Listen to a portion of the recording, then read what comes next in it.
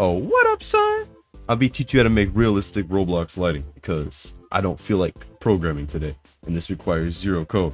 So the first thing you should do is make a part in the workspace. And then inside that part, we're going to put a point light. We're going to turn the brightness to 2.5, just so it blinds your eyes. And we're going to make the range, I don't know, 27. Don't forget to enable shadows. Next, we're going to take another part, and we're going to drag that in front of this part. And man, these shadows are ugly. It's like I'm looking at an albino Pac-Man, kind of. So let's fix that. The first thing you'd want to do is go to the Explorer and click Lighting. You'll see there's a thing called Technology. I'm on Compatibility, which is probably the worst one. By default, you're on Shadow Map.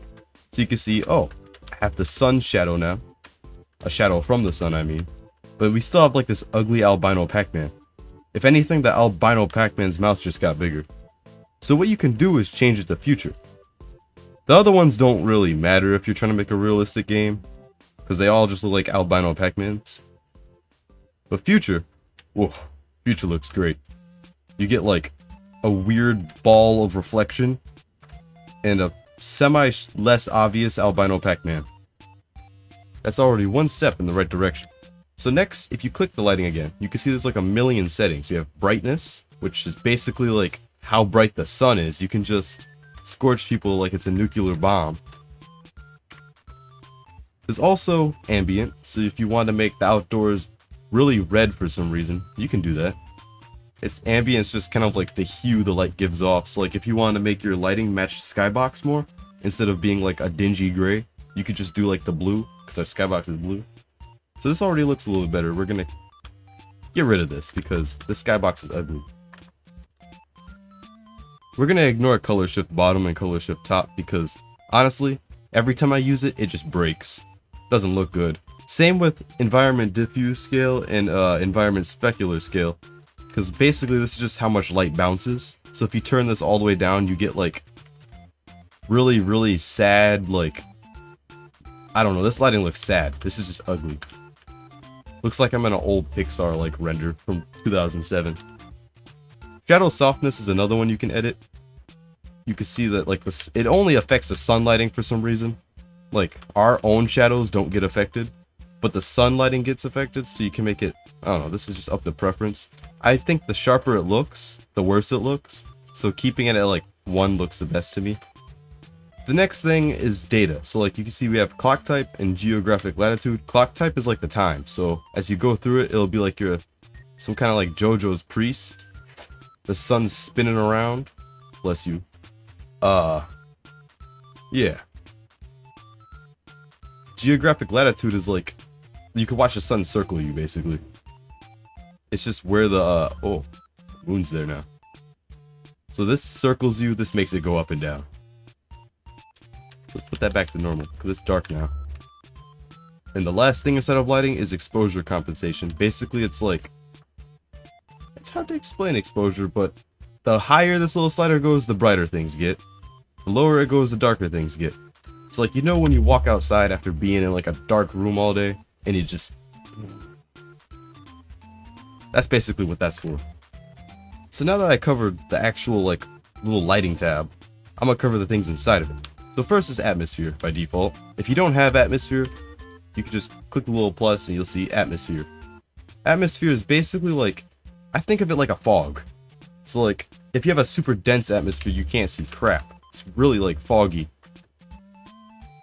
And if you have no atmosphere, you can see super far away. So I like to keep the atmosphere like a soft fade, because what it does is it takes a skybox and it fades like the edges of the map. It's like the edges of your vision have the skybox. So let's change the skybox. You can actually just delete this and go to toolbox and look up skybox. Now, don't use anything that has a script in it, otherwise your game's gonna get like hacked by some eldritch entity. But I'm pretty sure this one's safe, so like we'll use the sunset one. See, it told me. It will tell you if there's scripts. If it says there's a script in there, don't use it. But yeah, you can see like when I turn up the atmosphere density, I can see like just the skybox. It's just the skybox now. So I can make it so it's slightly faded. This looks good. And then we can go back to lighting, and we can change the ambient to be a warm, like orangish yellow, like the skybox. So you can see, get the match, and then we turn it down a little bit. So now the lighting on the cube actually matches the lighting in the sky. Next is bloom. So if we were to take this little part and we made it neon, you can see that, hey, it has like a slight feather around the edge. So if you make it brighter, you can see the feather stronger. So like, that's basically what bloom does. We have this part that's glowing. If we go into bloom and we turn down the intensity, well, that part doesn't have a feather anymore. We turn it back up, it has a feather. The fun thing about bloom is you can actually turn it up as much as you want. Roblox has no limit, so I could just do like a bunch of zeros, and now the game is like rendering a marshmallow for some reason. And I can turn the size really high up too, so like we have like a little sun right here. I don't know, this just looks goofy. But yeah, threshold basically changes like, so if you tweak the threshold, you can see now instead of just that part glowing, everything that's bright glows. If we turn it all the way up, nothing glows. So finding the threshold, we can make it so certain things glow and certain things don't glow. So you see around 28. God, where'd I get 32 from? You can see only this part glows, but if we keep turning it down, the giant part that actually has no light in it glows as well. So that's something you can change up to preference.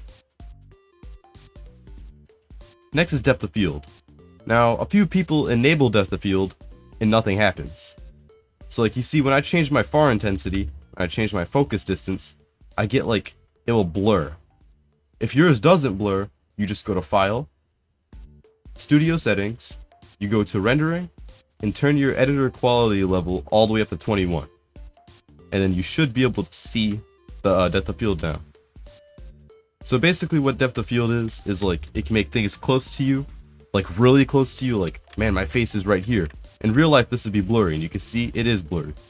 But like, at the same time, you can't see things unless you have like, well no, you can see things far away unless you have bad eyes. So if you want to pretend like you have bad eyes, you can put a part back here, and we can tweak the depth of field to make that part blurry, but the one in front of us isn't blurry.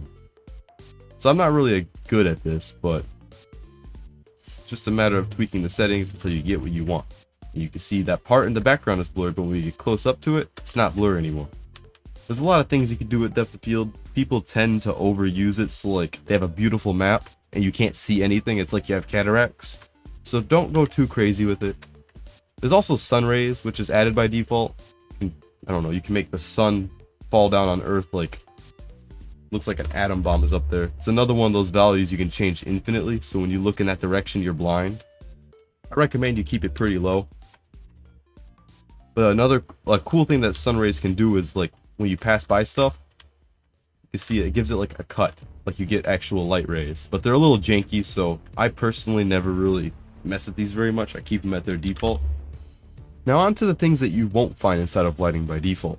If you click a little plus, you can see that there's color correction and blur. Blur is pretty self-explanatory. It just changed, like, oh man, I don't want to see anything. I'm gonna keep, oh man, where am I? That's what happens when you turn blur all the way up.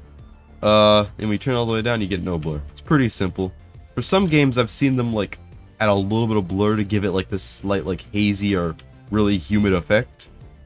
So that's another one of those things you can edit up to preference. I'm gonna keep it, but I'm gonna disable it. And probably one of my favorites is color correction. So you can change the brightness, contrast, saturation, and tint color. So tint is kind of like the atmosphere tint, where you can like make everything you see a certain color, or you can do it like it says and tint it just slightly. So if I wanted things to be slightly blue for some reason, I could do that, and you can see everything changes. Instead of just the lighting changing, everything just changes. Saturation, you can make it so everything's black and white, or you can add a lot more color. And this is one of those values that Roblox lets you tweak to infinity. So I can make it 10, and now I'm in Mexico. Add another. Now I'm in Florida. Add another. I don't even know what this is anymore. Still Florida. Add another. Oh wait. Oh. Just keeps, it stays as Florida. You can either have Florida, or you can have like, I don't know, Antarctica if you do -10. Wow. So yeah, you could tweak that into infinity. I'd probably turn it up a little bit, give everything like a warmer look, or if you're making like a little retro style, not even retro style, but just like a classy game, turn it down a little bit, gives everything like a faded color. So I'm probably I'll leave mine like negative 0.2. Then you have your, bless you have your brightness, which like, that's also pretty self-explanatory. Higher it is, brighter things are, lower it is, darker things are. It's contrast that makes it really useful. So if you turn your brightness up, you're like, man, this is kind of like scorching my eyes. But if you turn the contrast up, it's hard to explain what just happened, but it like darkens shadows. So like instead of everything being super light, only everything's still bright, but it looks like crisp now. Like this actually looks usable. If we just don't add brightness and you add contrast, you can see that the colors just get a little sharper. Like this is at 1. It looks pretty smooth. This is probably too much contrast though, since shadows in your game will become super dark if you mess with this too much. So like if I had a little block dude, that is not a block dude. What is that? Okay, little block guy. Looks pretty good. I'd turn it down a little bit. And I'd probably add like, I don't know, I'd turn the brightness down a little bit too. Or a little up. Either the brightness a little bit lower or a little bit higher. Either looks good. This is something you can tweak the preference as well. Basically everything is to preference, since not every game is going to look the same. So I'd make my tint color a little like slight orange, so everything matches pretty well. So I have this game now. It's not the craziest thing I've ever seen, but man, this sure does look a lot better than it looked before I added any of these tweaks. Now we're getting near the end of this tutorial, so I'm going to talk about the like different light types. So if we duplicate this part, you can see there's a point light. There's also a spotlight. If we turn it on and enable shadows, you can see like it comes out of one direction of this part. We can change the angle, so like how narrow it is, how wide it is. We can change the range. So like if you're making a flashlight, you'd probably want to use a spotlight. And then there's another lighting type, which I believe is the last lighting type. It's called a surface light. And it's basically the exact same as the spotlight, except it's not like circular. It's like a giant cube. And you can change like what surface this is on, so you can put it on like the bottom. Move this part up, and if you had a hanging light, you could use something like this. You add like a little dude, you get like nice looking shadows. It's like a little interrogation light. Now back to spotlights. There's actually a difference between these other than which side of the block they're on. So like, if you add a spotlight to this part, you can actually change. Wait, no, you can. I didn't even realize you can change which face it's on anyway. So if you put it on bottom, and you increase the brightness and the range, and you turn the shadows on, you're probably wondering, well, what's the difference between these two things? And they're like the exact same. And to that I say, if you were to scale the surface light, you can see, oh hey, the light is as big as the part is. But if you scale this, it stays the exact same. That's the main difference between surface lights and spotlights. Now in the description of this video, there's going to be a pack that contains a lot of these things called PBR textures. So by default, Roblox's textures aren't anything too crazy. They're not bad, but like, I don't know, maybe they are bad. So in the description of this video, there's going to be a link to this 11,000 PBR Ultimate Material Pack. So we're just going to click that, and you're going to watch my computer die as this gets inserted. There we go. So you see our rocks now look, it's kind of hard to tell. So let's take our little neon part. Let's duplicate it. Let's move it by the rock. Well, looks 3D. That's what a PBR texture does. It has like realistic light bouncing. And there's a whole pack that just gives you a bunch of these really good looking textures. So I'm pretty sure everybody knows what default Roblox wood looks like. But if you add the PBR wood by adding that pack, and you go to, actually just, you can open up the material manager. And if we type wood, see we have like a bunch of extra textures. And they all look pretty good. Like this is This looks more like roof tile. Like, let's see. These wooden planks. They have a lot of detail in them. Like they actually look like they're 3D. So using high quality textures makes your game look better as well. And if I were to remove these textures, they're inside of the material service. Oh, I added 2 of them. Yeah, make sure there's not 2 of these. There we go. Finally, I can see my Roblox again. So if we go back to our material manager, you can see we only have 2 woods. Look at this one. This looks so much worse than the other one. So yeah, adding that custom PBR Ultimate Pack Plus made by Walmart Gaming Chair. Shout out to whoever that dude is. Yeah, it makes your game look a whole lot better.